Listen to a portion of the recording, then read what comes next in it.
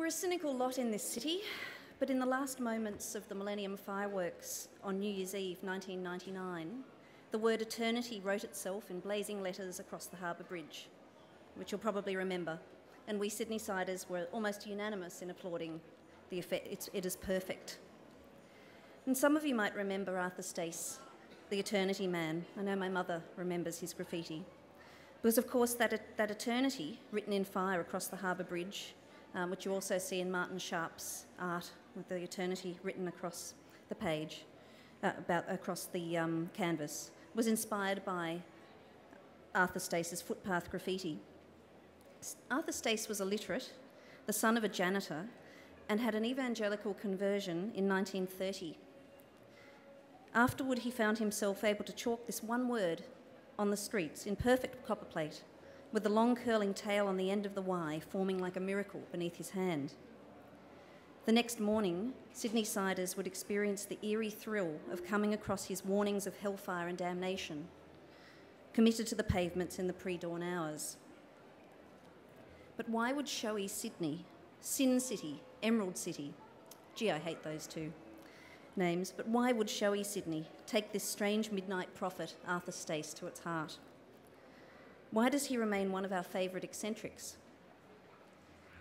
Perhaps it's because no matter what you believe in, you can't escape the eternal in this city. Eternity. It's written in our sandstone, our harbour tides, our southerlies, our suburbs' remnant bush. We're closer to nature here than almost any other city. And so we're also closer to the big questions of the beautiful and ugly, life and death, creation and destruction. Not that this is a gloomy city, look outside, quite the reverse.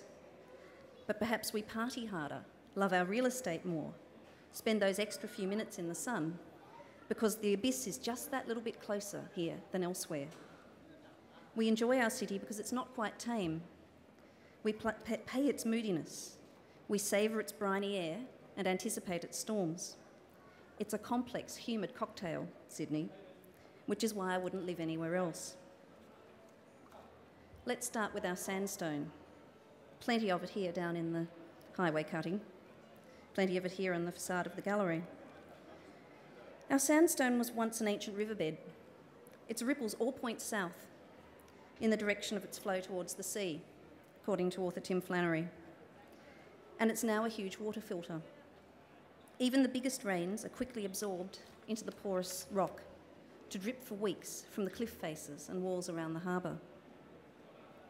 One of my earliest memories, if not a sign of eternity, then surely at least of human impermanence, is of the slimy extrusions, perhaps recalling old seeps and creeks, running down from the narrow stairs from Dawes Point to the rocks. In fact, our whole city is built on vanished bush creeks, which still flood the foundations of houses in wet weather, as Sydney-siders living in their old beds know too well. For example, Boundary Street in Paddington, that's an old riverbed. In fact, if you want to see where the damp is going to find you when you're buying property in Sydney, it's a good idea to look at the postal map, as the divisions between the postcodes are often tracing the paths of old watercourses, all those vanished ghostly streams and creeks. Of these thousands of ghost waterways, our most famous is the Tank Stream, rising to the west from the swamp where Hyde Park now sits.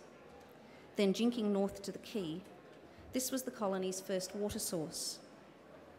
Soon polluted, then reinforced with stone and built under the city's office blocks.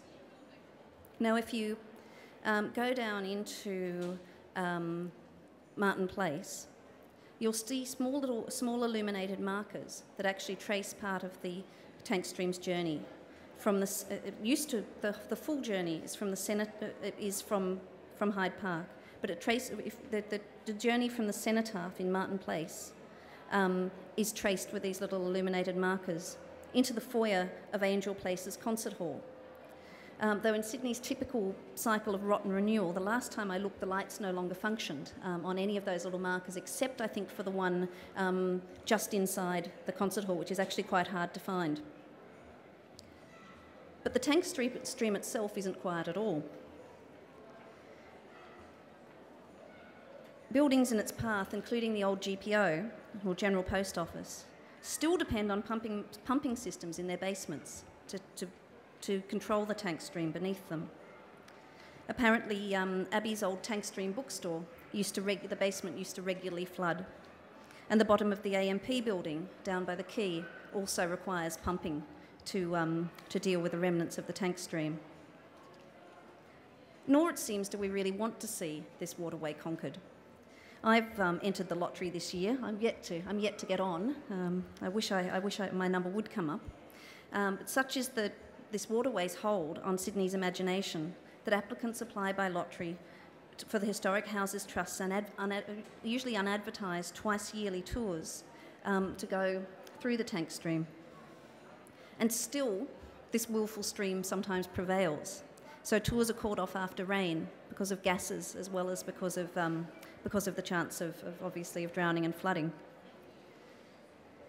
Then, in terms of Sydney's wildness, there's our actual wildlife. Bogong moths arrive clumsily on hot spring winds to cluster in whatever seems cool and cave-like in our buildings. At dusk, flying foxes rise in their thousands from the Botanic Gardens, just here, to home on the ripe tree beacons, as poet Les Murray wrote in one of his poems, in our gardens. I always think they look like dense clouds of ash from a bushfire, all sort of rising up at the same time, which again is a slightly infernal sort of image. There are even in the most densely populated inner city suburbs possums, brush and ringtail, magpies and currawongs, of course. Lots of magpies in the cross, particularly in the nicely paved areas where they seem to have an advantage over other birds.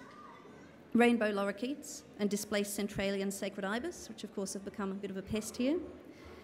And what for me are the city's totem animals, our joyful cockatoos. With rusty calls, they hang upside down from television aerials, from the peak of the W Hotel down here in Woolloomooloo, dip across our busiest roads, or nest on the sandstone architraves of old buildings, including, I've seen some nesting just across the way in the architraves of the State Library across the park. It's hard not to see a larrikin vitality in the way they keep their feathers a pristine, almost luminescent white. Not to mention the boiling life in our harbour and along the coast, especially at this late summer, early autumn time of year, when the water's at its warmest. Schools of prawns, sharp-nosed garfish, jellyfish, seahorses and sharks. When the near-monsoonal rains come in January, when bushfires ring the city, when the big southerlies crash through after a heat wave to whip the rigging of yachts against their masts until the harbour sounds like a mad frenzy of bell ringers, there's a sense that this place, remembering its previous incarnation as bush, itches to shrug off our glass towers and McMansions. But again, so far as I'm concerned, this is no bad thing. Certainly we fume in traffic jams or stare glumly from the windows of stopped trains when it rains and complain that Sydney is broken. But there are as many of us who secretly admire the city's feral will and something darker, more mysterious beneath it. Just ask our writers and artists. The most famous poem about our city, and one, incidentally, that continues to top polls as the nation's favourite, is Kenneth Slessor's 1946 Five Bells, an ode to the haunted beauty of our harbour. Looking out at the water from Elizabeth Bay, the poet remembers his friend Joe Lynch, a young newspaper artist who fell from the Manly ferry on the way to a party on the North Shore, his pockets full of beer bottles, and disappeared. His body was never found. Slessor, in Five Bells, imagines that Joe has long since become a kind of sea thing, an angry presence beneath the water, raging at the world of life above. And as he watches, the harbour seems to keep transforming itself into something outside time. Night and water pour to one rip of darkness, he writes, while the Southern Cross is suspended in the water and the harbour floats in air. Joe, meanwhile, seems to have lived his whole life again in the Five Bells ringing out from a warship in the harbour. Eternity. Actually, Joe was also the model for his brother Guy Lynch's sculpture, Satyr, 3 years before his death. You might have noticed it down by the Opera House gate in the Botanic Gardens. The Greek demigod leans back on his plinth, thighs matted and obscenely huge, the left barely able to cross over the right, and hugs one knee with veiny arms. When it was first unveiled here at the Art Gallery of New South Wales, critics described the sculpture as both a masterpiece and a pagan work.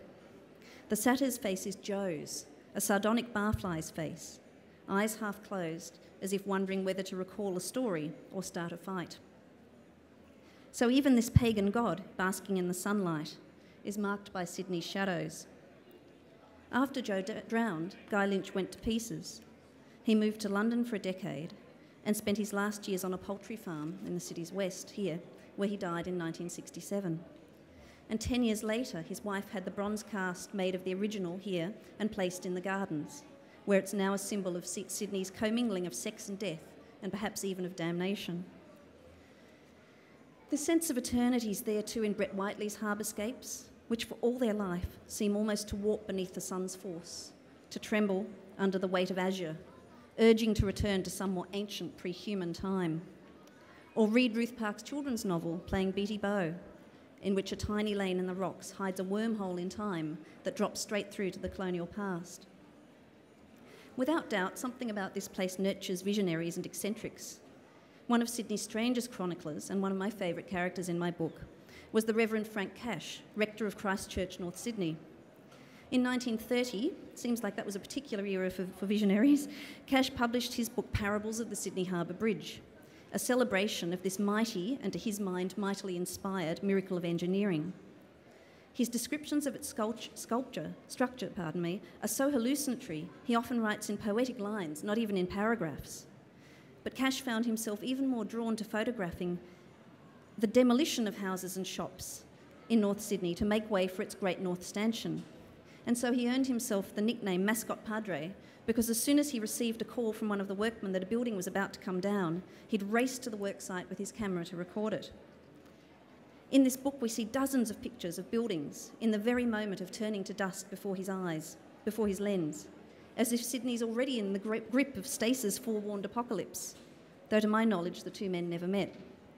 Still, it makes a certain sense that such overwhelming physical beauty might turn our thoughts to paying the piper for our extraordinary luck, or even stir up visions of destruction. Sometimes I wonder if I was oversensitised to the city's wild pitch between glory and ruin by my late 60s and 70s childhood.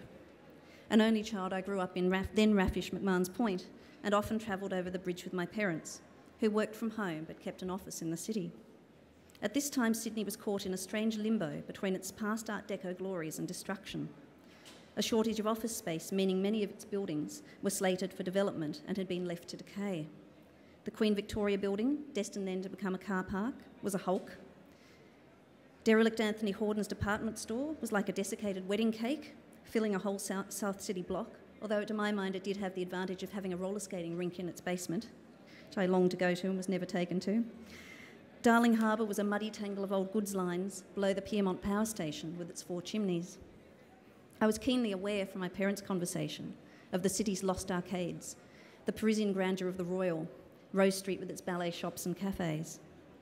Some still clung on, but with an odd connection in my childhood mind to the darkness of the tank stream, like the curved Angel Arcade, which is now the Sydney Concert Hall, which I've already mentioned. Here a man with a long white beard stood behind the counter of the tiny cave-like opal shop, which, like something from a fairy tale, contained a lucky dip for children.